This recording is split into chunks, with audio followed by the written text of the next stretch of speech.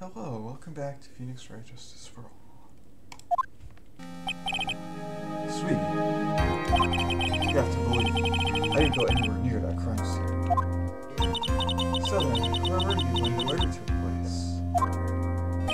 We talked about it yesterday, remember? I was in the ringmaster's room. And while you were there, it was the ringmaster who left the room, right? Jack told me to wait in the room because he would be right back. That's when the ringmaster headed to the scene of the crime, right? That's what it seems like. But the ringmaster must have been wearing Max's costume, right? Oh, sweetie, I just remembered. I went straight to the ringmaster's room, still dressed in my stage clothes. But when I got there, I went ahead and took the costume off. Which means? It means that the ringmaster could have taken his costume and went out looking like Max. Fabulous. That's a fabulously possible possibility. Well done. However, sweetie, why would the ringmaster want to dress up like me? Isn't that a bit strange? If you think about it, all they found at the crime scene was my silk hat. What about my cloak? Where did that go? Double. Wow, Max, I never thought of that. You should be a detective or something. Well, I was never quite sure what to be when I grew up. Magician or president. You have no idea how hard it was to make a decision. That's really cool. Fabulous. This mystery just keeps getting deeper.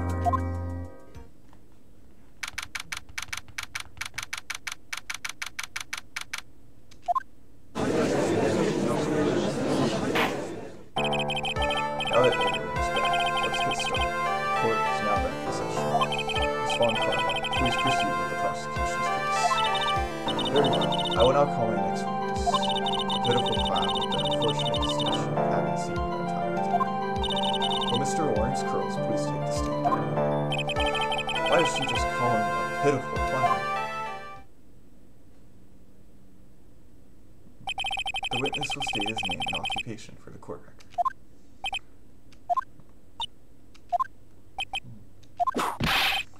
English clown. Name and occupation. Will the witness please inform the court why he is speaking autobiographical gibberish? Oh, I'm sorry. I'm just not used to being in court. I've never been in a courtroom in my life. I wasn't quite sure what joke is best suited to this sort of occasion. What in the world are you talking about? You're in a grand hall of justice, not some comedy club. Since it's easy to see your occupation, please state your name for the court. Oh, yeah, maybe this joke is okay. Aw, do I have to wear pants? This item that says no shirt, no shoes, no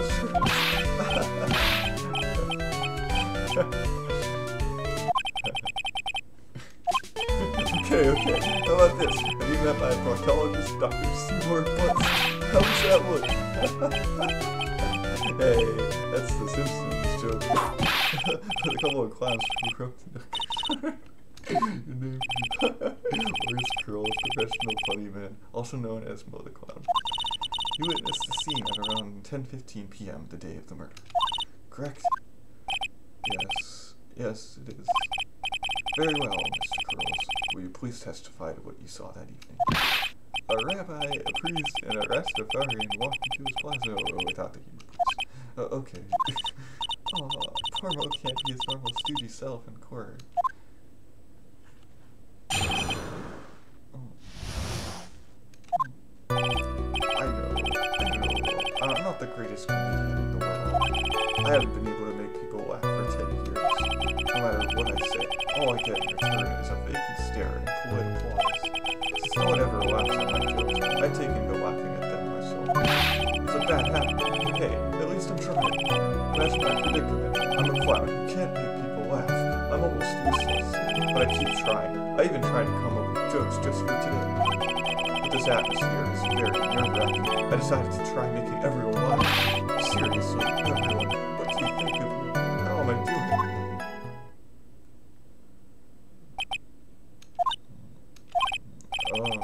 Aren't we the ones supposed to be asking the questions here?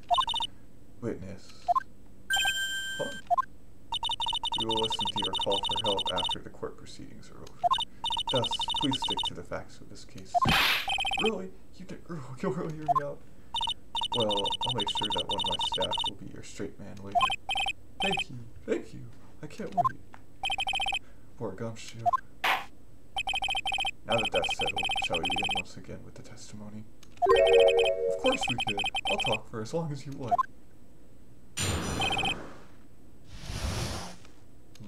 The night of the murder, after practice was over, I went straight back to my room. You have no idea how tired I was that night. I was pooped. I thought I'd go straight to sleep, but before I did, I glanced out the window. That's when I saw two silhouettes. They were a bit far away. It was the ringmaster, and he was wearing his coat. I kept watching them, and all of a sudden, Max clocked the ringmaster over the head. That's very interesting. If this eyewitness account is to be believed, I have enough to pass judgment right now. Of course you can. There's no way that this account can be criticized. However, the witness is a bit, how do you say, off-kilter.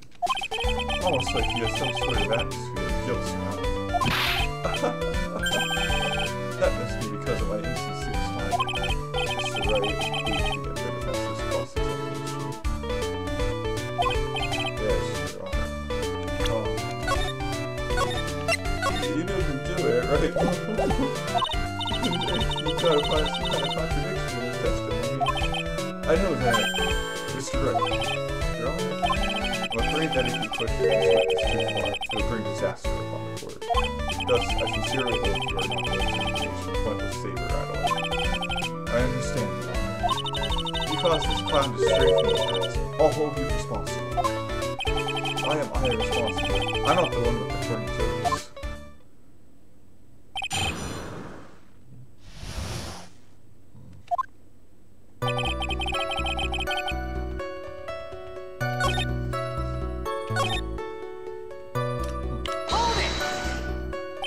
Just happened to glance out of the window?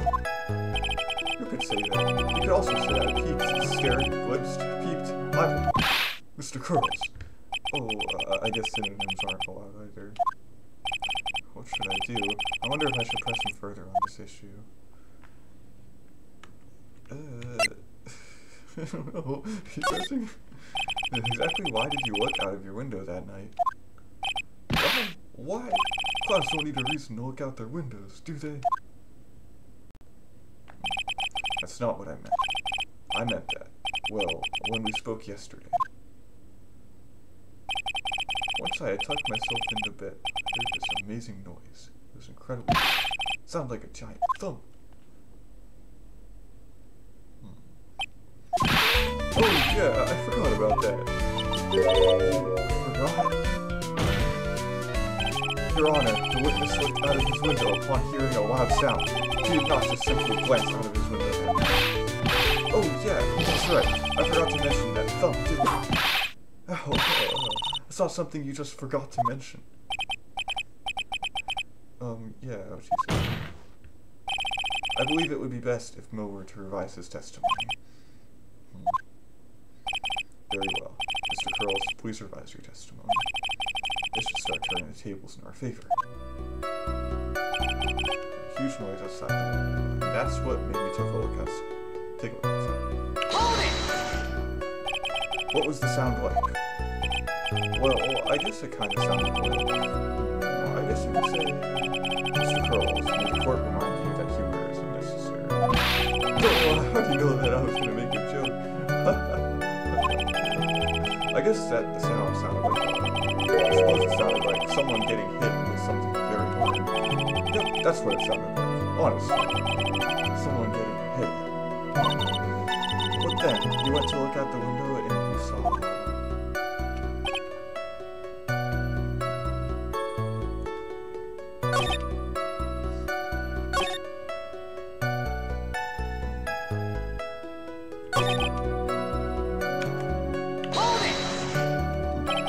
Say you clearly saw this, even though you were, by your own admission, far away? That's right, I had been thinking about it over and over since that day. But things didn't really make sense until I spoke with the prosecutor this far from it. But now I am 100% certain that it was Max and the ringmaster when I saw that. Just think about it. How could I be wrong if Max is always wearing his uppity symbols. Oh, pity symbols. Lawyers nowadays don't even have to go to school anymore. Alright, everyone knows what to do. All together now. Say it with Uncle Mo. See what I mean? It's always like this. The crowd never wants to go along with me. I must really be utterly and completely worthless as a clown. Yowza! Enough foolishness. Get back on track. Will the witness please testify as to what he saw, and only what he saw?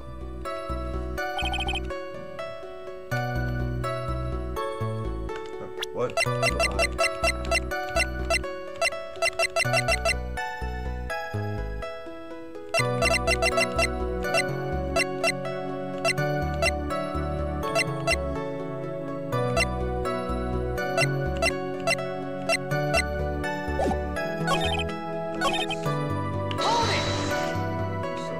Far away, you say. If you had to say exactly how far away were you?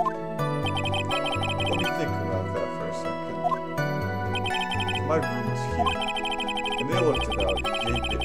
I'd say they were about 30 feet from my door. Just 30 feet? That's not far at all. It was snowing that night, and it cut down on visibility. I see, these are two pictures regarding the two shadows that you saw.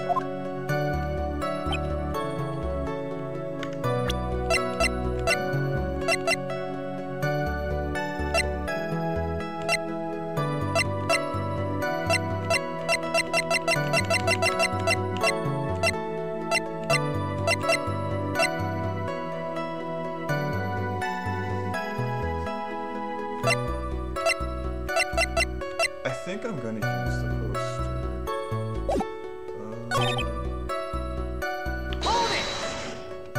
You say you saw the ringmaster get clonked over the head? Yes, I did.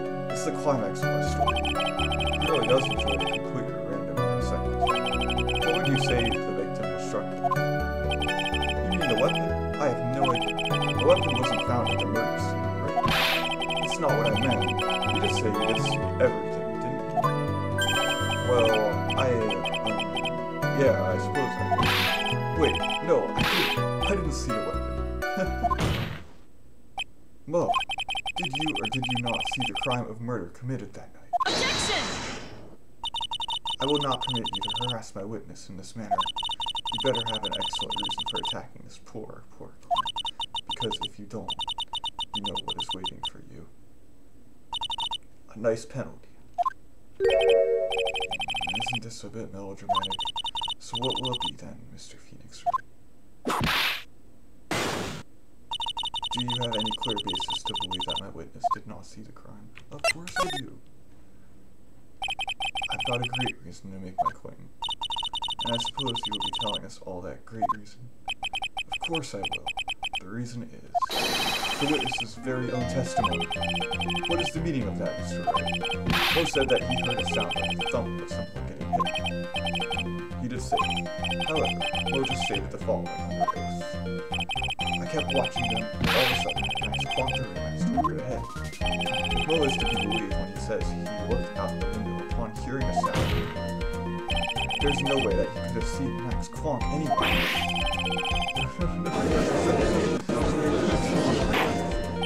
Mr. Curl, how do you respond to Mr. Wright's assessment? They didn't commit it. He's found properly escaping from the maximum security classified. Mr. Curl, so you're reciting the CTP that agrees with it? No, I'm just going at the time while I'm talking. Great job. These types of witnesses always seem to have a slight difference. You just have to peel back the layers of the clown makeup to find the truth. Well, you're back from your jog? Well, it pretty much happened the way I said. Pretty much? When I looked out my window that night, the ringmaster was already face down in the street. The prosecution helped me fill in the gaps in my statement. Von Karma. Tampering with witnesses again. So now you are saying that you did not see the defendant clock the ringmaster? Yes. When I looked out my window, the ringmaster had already checked out. Checked out? Yep, he was on permanent vacation. Mr. Curls, Your Honor, you did not witness the actual crime. However, you still say you saw the criminal, correct? Yes, exactly. The ringmaster was slumped over, and I saw someone's silhouette next to him. Very well. And please testify to the silhouette you saw. I expect the truth. And if I even catch a hint of a joke from you, I will cut you in a holding cell until you are in court etiquette. Got it. Got it. Oh. It was a bit far away, but that shadow could only have belonged to Max. There's no doubting it, especially since I saw his uppity symbols. The silk hat, that black cloak, they were all there. His face was silhouette, but there was no doubt that it was him. His cloak was fluttering in the wind, so I couldn't really see what he was carrying. It does seem as if the defendant was at the scene of the crime. It took the clown long enough to get his facts straight. But whatever, it should finally be good enough, yes. It is decisive testimony. Was Max really at the crime scene that night? He said he wasn't there. We have to believe in that. Alright, Mr. Wright, commence your cross-examination. Still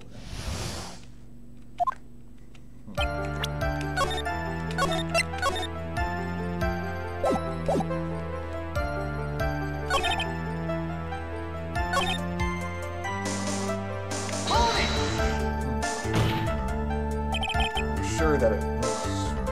That is what you thought of it. Exactly what I said I saw is exactly what I saw. I've got eyes like a hawk. Little birds are terrible at it. But that's not all I saw.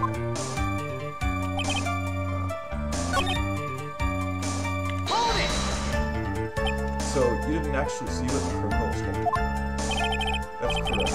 I've been curious to know what caused that lot of noise. It must have been something incredibly hard. Too bad they haven't found the murderer to know for sure. They claim it was a one-object. At least it says so in the object. The trial was testimony, and now motives. It really seems like Max is killed. Yes, we've got to find a contradiction in this. That's not going to be enough. What? I have to prove that Mo saw someone other than Max that night. That's the only thing that will help. I've got to do it.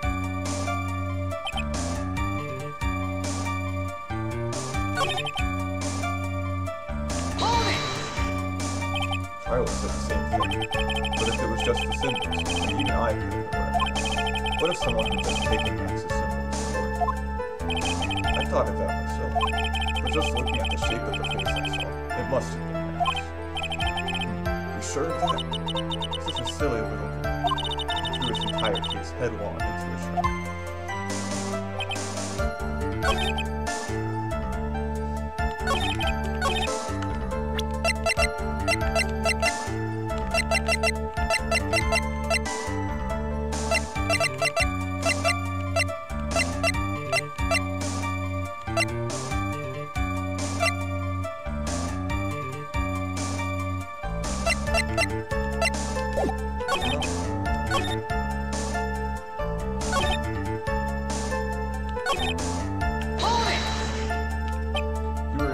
That kind of detail from your window. Objection! There was a light near the scene of the crime. Anyone with decent eyesight should have been able to see that. Out of curiosity, what is your eyesight like? I can see like a hawk out of my left eye, and an eagle out of my right eye.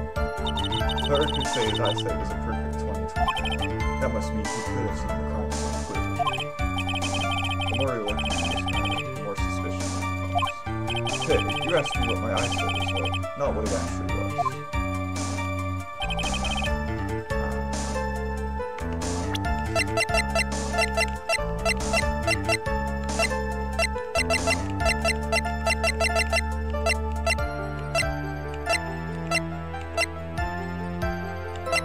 I know the hat was found there. Objection!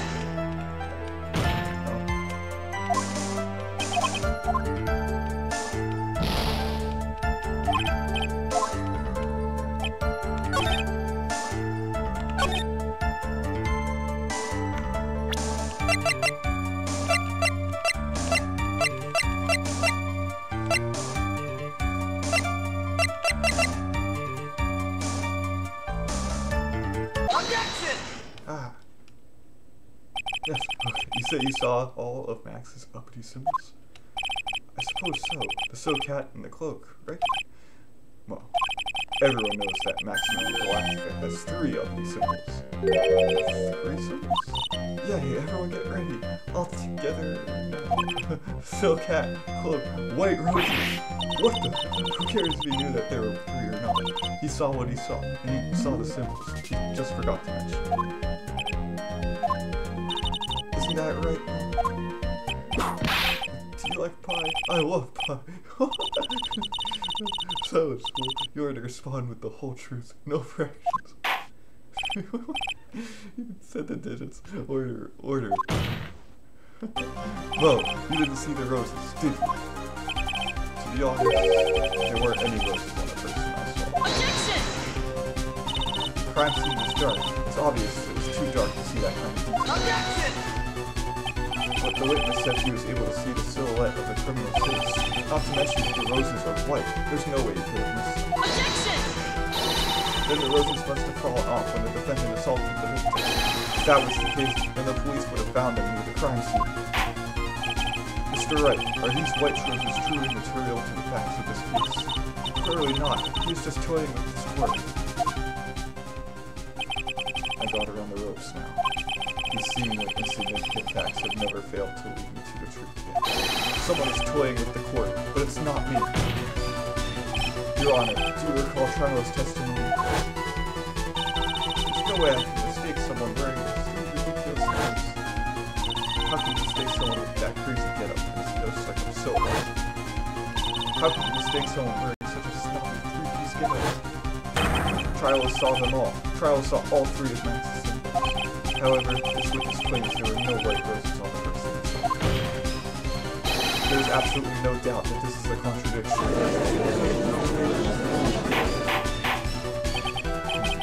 Now what am I supposed to think? One is supposed to disregard the pointless like this. Judge, forget the roses. Think about his other testimony. The witness has stated without a doubt that he saw Maximilian Galactica.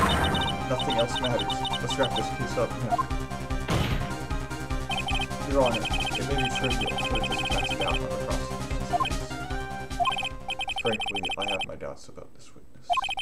It seems that, unlike Klein, the witness has not grown more mature with age. I'm not mature. I've come to a conclusion. I'm 99% certain that this witness saw the defendant. However, my remaining 1% of doubt is quite reasonable, which means that for my peace of mind, I'm going to request a bit more testimony. What? If there are no contradictions in this next statement, I am prepared to issue a ruling. Rule. Nick, this is your last chance.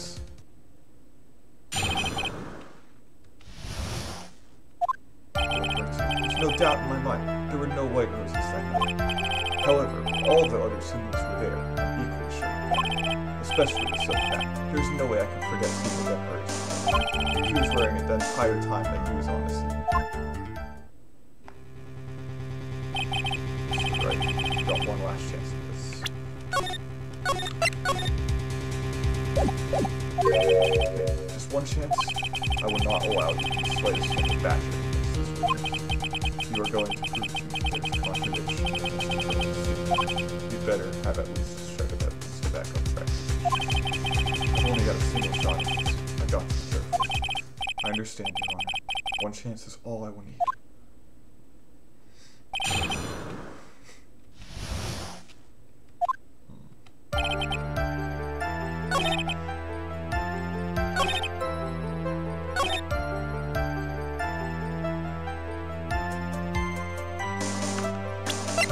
Objection! Got it. This wouldn't happen to be the silk hat you saw that night, would it? Yep, that's it. That's the hat he was wearing that night. No question on your mind? Exactly how would one mistake a thing like that? I see. Is there some sort of problem, Mr. Wright? Miss Von Korn, where exactly is the silk hat found? Must you always ask these questions? It was found at the crime scene. Crime scene? What that means? The silk hat fell off at the crime scene. However, the witness clearly testified to the contrary. The witness stated that he was wearing it the entire time he was on the scene. No! That's not Order! Order! Mr. Curls! Yes, what is the meaning of all of this? You're old enough to know better than to behave like this. Hey, that's just not right. That's so hard. What's not right here is your eyesight and your memory, amongst other things. Why are you being so mean to me? What did I do? Let me guess. You just didn't like my jokes or something, right? You didn't have to go and insult my eyesight and my memory. They're both good. Seriously. Why? Just because you're sitting there holding out, always young and... Enough of these childish outbursts, Mr. Curl. Who do you think you are? I saw him. I swear I saw him. It was nice. Even if he didn't have his roses, he was still wearing his dumb silk hat. I'm telling the truth. He turned into a ratty little kid. It's pitiful, isn't it? He left the scene wearing that dumb silk hat. He was there. He left the scene? What's the matter, Nick? There's something I've been mulling over for a while now. Well? What do you want? You just said that he left the scene. Exactly how did the murderer leave the scene of the crime? What? He went... What do you mean, how did he leave the scene?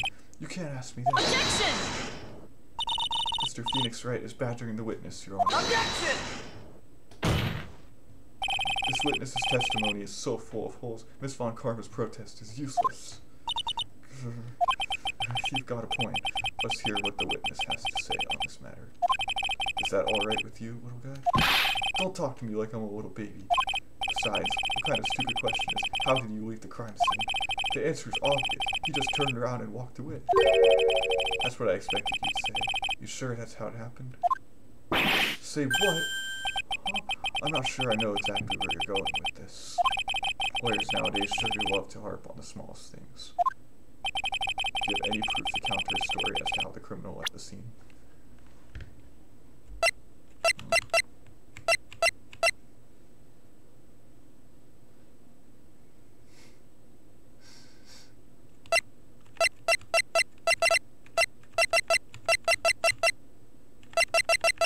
Crime photo. Take that! Look at this picture. The problem is the footprints in the snow. Footprints? In this photo, we can clearly see the footprints of the victim. However, where are the criminal's footprints? They aren't there.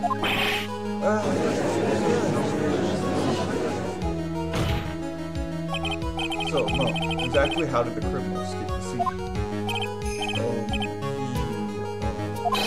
Your Honor, this witness has already proven that his testimony is completely unreliable. I move to strike all of this witness's testimony from the court record. This clown's testimony is restricted as the clown part of the human court. Wait just a second. You guys can't just ignore everything I said. Fine. I'll tell you the truth this time. You wait a second. I think you said more than enough for today. That didn't hurt. I'm sick and tired of listening to you anyways. I'll give you the real deal this time, I swear. I don't know why, but I get the feeling things are gonna get worse before they get better. Mr. Warren's curls. Yes? The testimony you provided up until now has been false. It hasn't been false. I haven't lied. It's just what? It's just I was a bit confused on the bit about the criminal leaving the scene. Especially since Von Karma and her whip told me not to talk about what I really saw. Order! Order! I will have order! Francisco Von Karma, how could you? Your Honor, if you had heard the truth from this witness, you would have exactly the same opinion as I have. What opinion is that? It's not funny. That's enough out of you. I'm going to listen to what he has to say. Now then, let's hear the truth about what you say you saw, Mr. Cruz. You're not going to believe this, but it's all true, I tell you. Try not to waste our time with your idiotic drivel.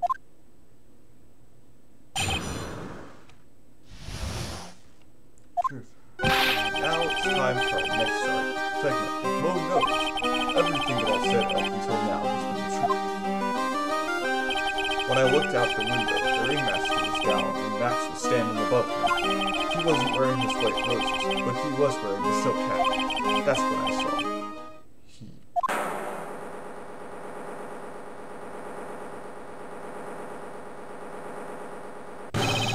This is the truth now. Get ready for it. He flew.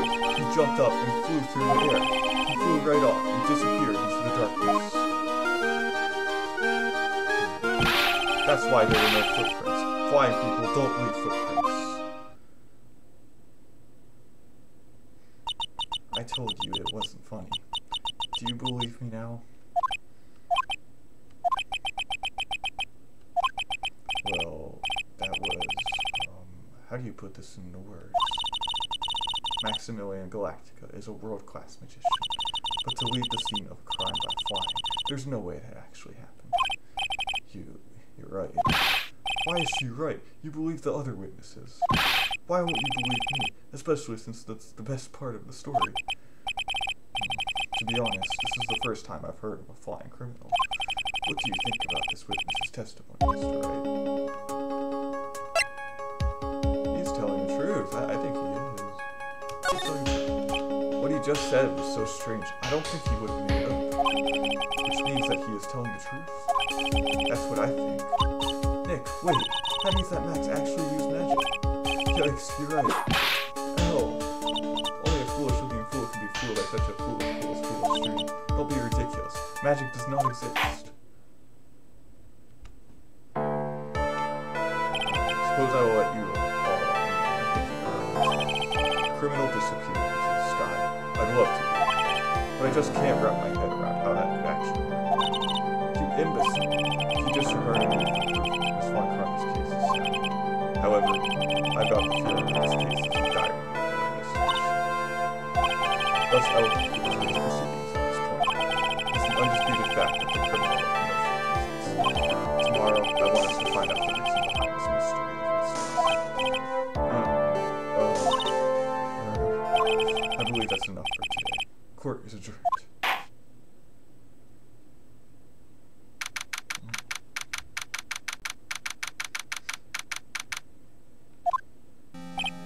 Hey, jeez, what in the world is going on?